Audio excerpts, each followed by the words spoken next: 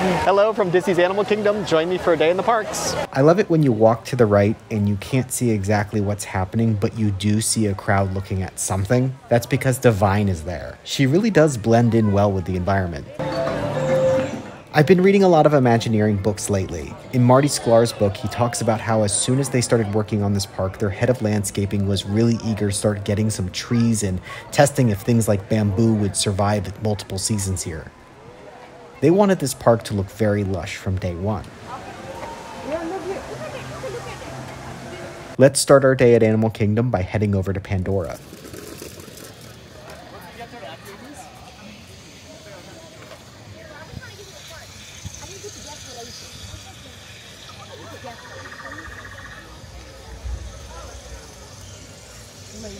Now that we're in Pandora, why don't we start at Navi River Journey? Speaking of landscaping, these pathways around Pandora are just completely stunning.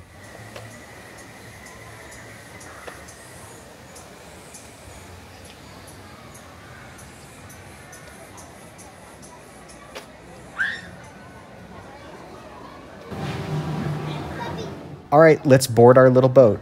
I'll catch you at the end of the journey.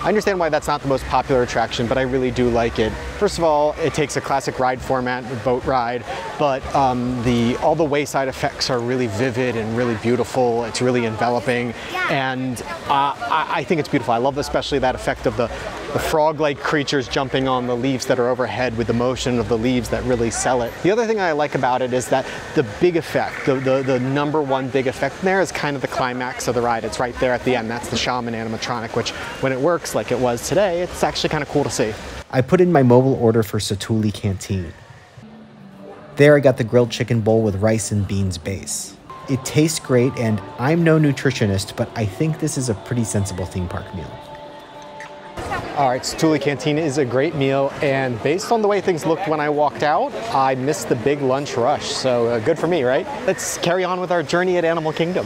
I was walking in the direction of Festival of the Lion King with just maybe 15 minutes until the next show, so I hustle over there and get into the theater just in time.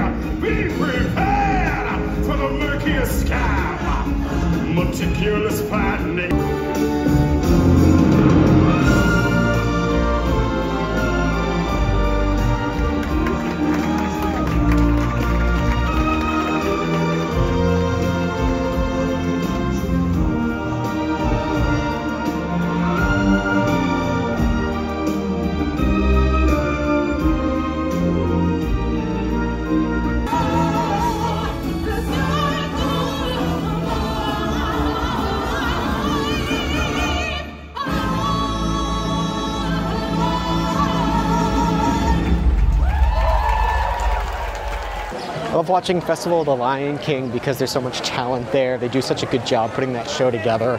And you look around and you see all the people who are just, it brings so much joy to them. And I like looking around, seeing the kids. I think for a lot of kids sitting in that theater, that might be the first live theater experience they have. There's good showmanship there. It's really dazzling. So I think it's a good way to introduce young kids to theater.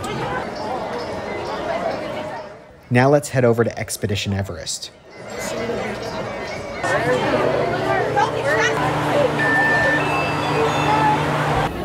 All right. One fun fact is how they get the steam you see coming off these trains in the loading area. Expedition Everest trains don't have any power at all, let alone steam power.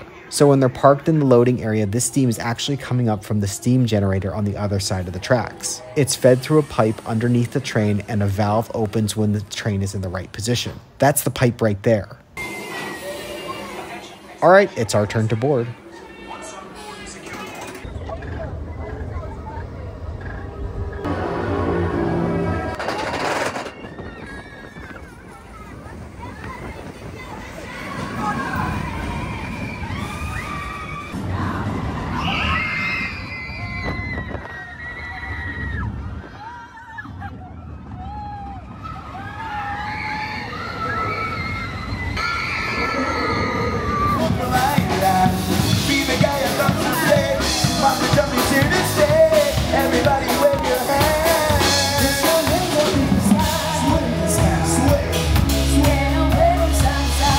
Let's check out some of the merch. Whoa, check out the colors on this jacket.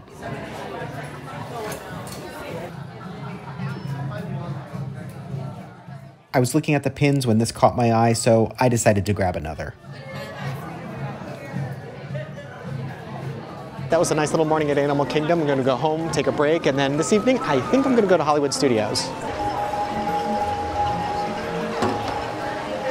I'm back home. Let's check out how we did with our pin collection. All right, we needed R2-D2.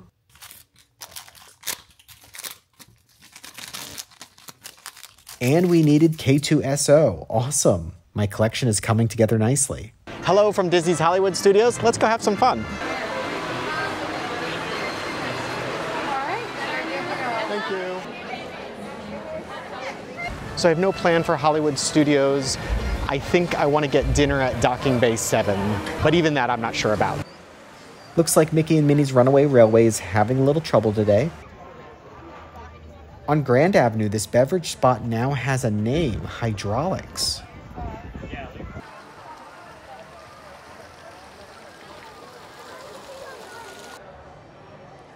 This area is so nice, but so underutilized.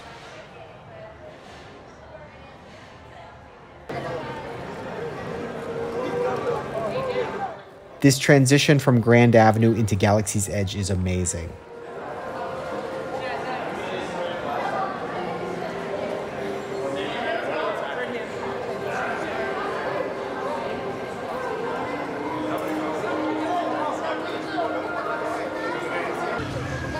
Let's have a little stroll through the market. You know, it was the hype that was leading up to the opening of Star Wars Galaxy's Edge that got me into Star Wars. I knew this whole land was going to be epic, so I really wanted to know what was going on, so I watched all the movies and even read the book that had the story for Galaxy's Edge. It really helped me appreciate what went into all of this.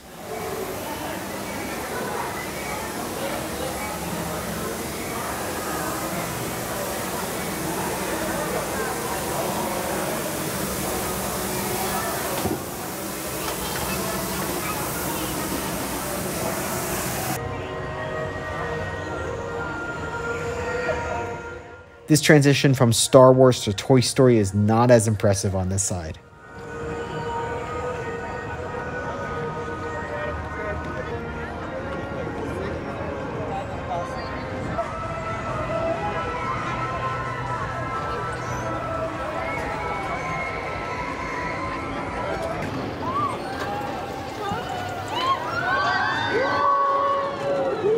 I zip through Toy Story Land and head back out to the center of the park.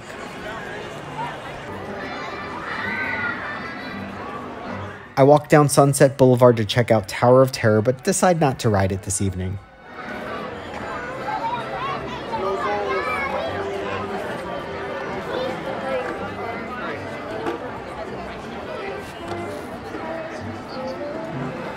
All right, I just placed my order for dinner at Docking Bay 7. I'm feeling a little hungry, so I'm gonna run over there and go get it.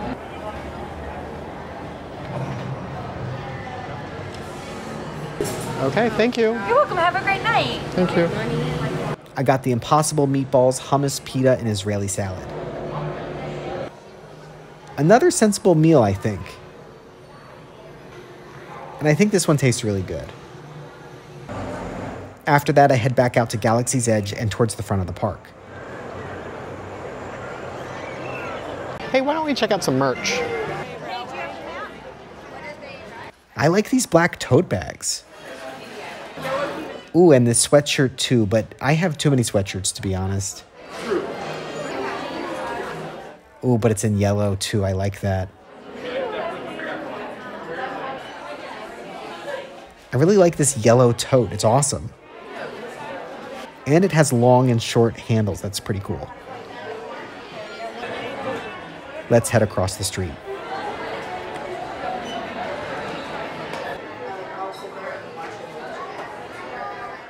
I've seen a few people wearing these embroidered character beanies. I like them a lot.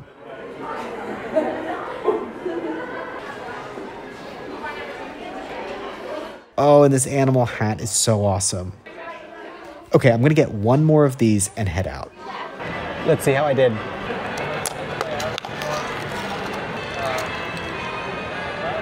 Ooh. Stoop. Ah, there's a new one for us. Thank you so much for coming along with me. I hope you had a fun time. I'll catch you in the parks.